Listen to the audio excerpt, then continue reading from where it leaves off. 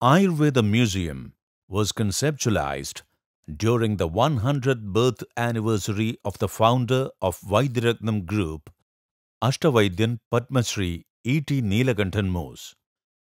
This museum is set with the aim of transferring the knowledge and experience of our yester generations to the succeeding ones. The contributions of many of the great exponents of Ayurveda, several Sanskrit scholars, as well as the well-wishers of Eladatta Taikatumu's family in the installation of this museum are remarkable. The abode in which Vaidyaratnam Aushadashala was first initialized in 1941 is being preserved as an Acharya Griha in the museum commemorating Ashtavaidyan E.T. Neelakanthan Mose.